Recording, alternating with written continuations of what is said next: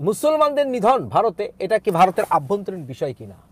না, ভারতের আভ্যন্তরীণ বিষয় না, মানবিক কারণেও না, আমাদের ধর্মীয় কারণেও না, আন্তর্জাতিক আইনেও না, কোনো ব্যাপারেই না, কোনোভাবেই না।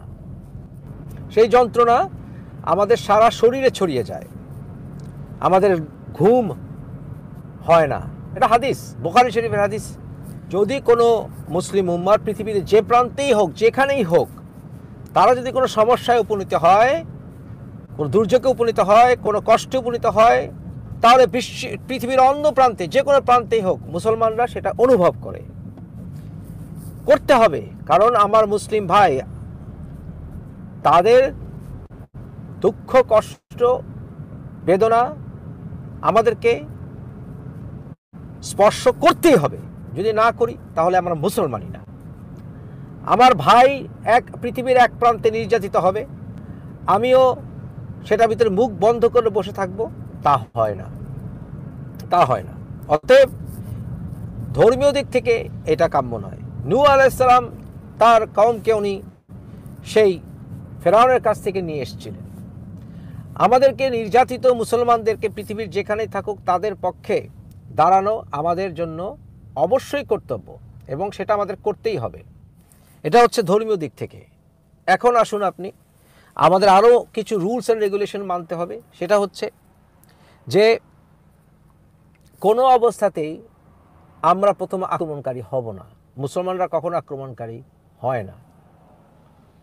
আমরা যদি আমাদের দিকে তারা যদি বন্ধুত্বের হাত বাড়ায়, শান্তির পথে আসে, অবশ্যই আমরাও তাই করব। আমরা কখনো যুদ্ধ নিজে থেকে শুরু করব না, কোনো অবস্থাতেই না। এটাই হচ্ছে আমাদের মুসলমানদের কর্তব্য।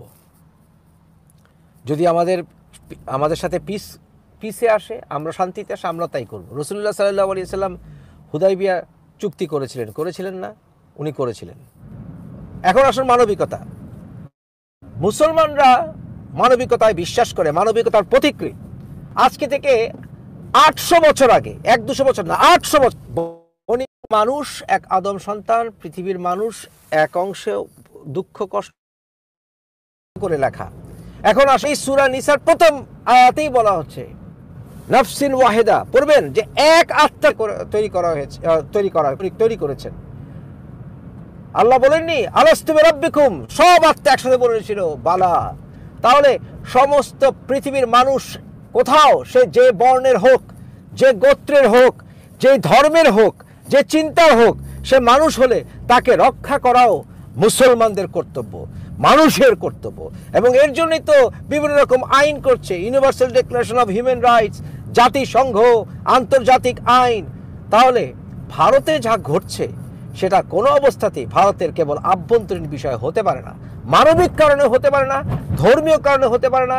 এবং সেই ক্ষেত্রে যদি হিন্দুরাও নির্যাতিত হতো, আমি কথা বলতাম, খ্রিস্টানরাও নির্যাতিত হতো, কথা বলতাম। কিন্তু বাংলাদেশের তথাকথিত মূত্রমোনা যারা, তারা মুক্তমনার নামে তারা আসলে শুধু মুসলমানদের উপর নিপীড়নটা দেখে না।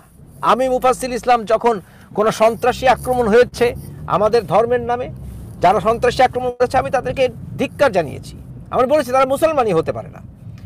অপরদিকে যখন ক্রাইস্ট চার্চে নিউজিল্যান্ডে মুসলমানদের হত্যা করা হলো, তখন বাংলাদেশের তথাকথিত মূত্রমোনারা চুপ। আজকে দিল্লিতে কথা হয়, কোনো মতে দায় সারা রকমের স্ট্যাটাস দেওয়া হয়, তারা দায় সারা রকমের স্ট্যাটাস দেয়, কিন্তু ঘুরিয়ে ফিরিয়ে ওই মুসলমানদের দোষ দিবে তারা। তাহলে মানবিকতার এই মানদণ্ড কোথায়?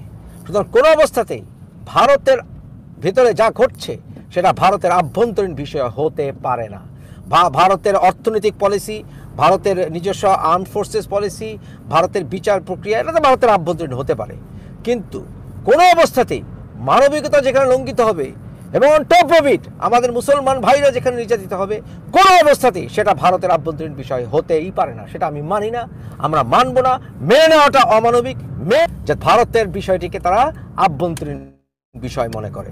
ভারতের বিষয় কোনো অবস্থাতে আভ্যন্তরীণ নয়।